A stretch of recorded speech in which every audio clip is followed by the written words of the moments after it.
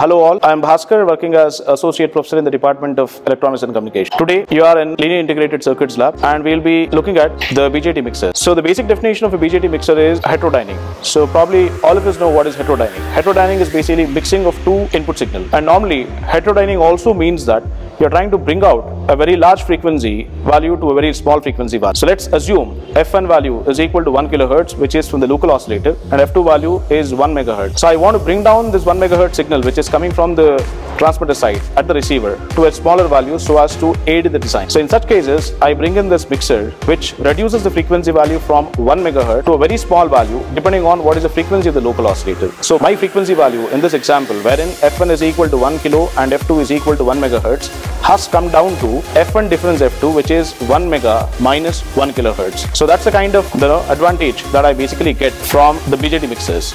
So you can see the basic concept of BJT mixer, wherein one of the input is from the local oscillator and other input is from the RF input signal, and that is being given to the BJT mixer. So the output is taken and fed to the filter, which filters out the higher frequency components and gives out a very small frequency signal, which will be further processed in the communication system. And this example tells us what BJT mixer will do. F1 and F2 are the two input signals which are coming from local oscillator and the RF signal, and the output will be F1 plus F2 and F1 minus F2. Apart from these two components, we also get many more different components which are harmonic combinations of F1 and F2. The final output waveform what I get will look like this, where input 1 is from the local oscillator, let's say, and input 2 is from the RF signal. The final output will have the combination of all the frequency components which are harmonic combinations of F1 and F2. Our aim is to design the BJT frequency mixer and to see the final value that I get from this experiment. This is the circuit diagram of the BJT mixer, wherein it basically uses a common emitter configuration amplifier which has used voltage divider biasing circuit. The inputs are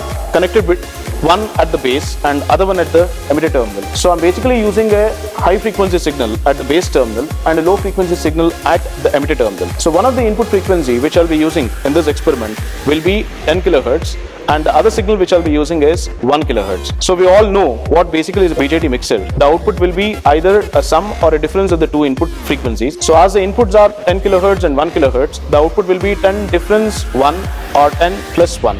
So it will be either 9 kHz or 1 kHz. So let us come to the experiment. Now we'll see how to conduct the experiment of BJT mixer. This is a circuit diagram. So to rig up the circuit diagram, initially I'll be connecting the BJT transistor in this way.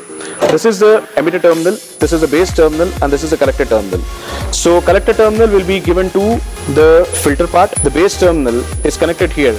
At the base terminal, two resistors are there, as you can see in the circuit diagram. One of the transistor resistance value is 47K, which is this one, and the other resistance value is 10 kilo ohms, which is right here. So once that is done, we'll come to the emitter terminal, that is the blue one, where one of the terminal of the resistance 560 ohms is connected to the emitter terminal, and the other terminal will go to the ground point. And there is one more connection that you have to do here, which is the capacitor connected here, which is 0.1 microfarad. To this capacitor, one of the input signal will come, and coming to the base terminal, there is a capacitor 0.1 microfarad connected, to which other input signal will go. Finally, at the collector, you can see the combination of L and C connected, which is the filter combination. This is where the filter is placed, and we have designed filter in such a way that it gives an appropriate output. So this is the basic connection that you have to do in conducting this experiment. So once this connection is done, next thing will be to switch on the supply and set the input voltage to 12 volts, which is the DC voltage required for the transistor to operate in the proper biasing condition. So once this supply is set, next thing will be to switch on the signal generator 1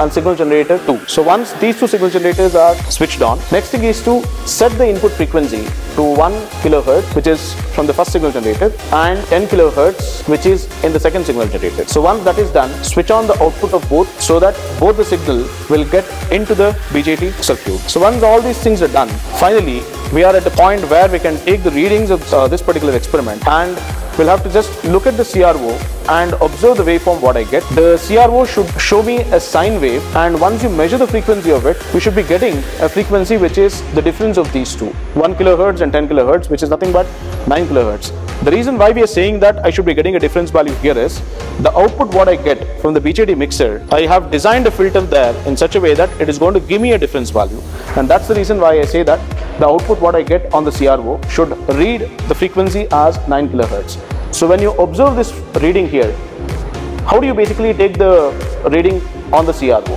What you have to do is, we'll have to bring the beginning point of any of the cycle to this reference point and just read one cycle of the waveform. So in my case, right now, I'm getting the time period of this as 1.2 divisions multiplied by the time scale value is 0.1 millisecond. So I'm getting the total time period here as 1.2 into 0.1 milli, which is equal to 0.12 milliseconds. So this becomes one cycle period. The frequency now will be 1 over T, which is equal to F, and I'm getting the calculation as 8.33 kilohertz. The expected Viva questions in this experiment are like, what is a BJT mixer? What are the applications of BJT mixer? And for example, if the input signals are 100 kilohertz and 90 kilohertz, what is the output of a BJT mixer? Thank you.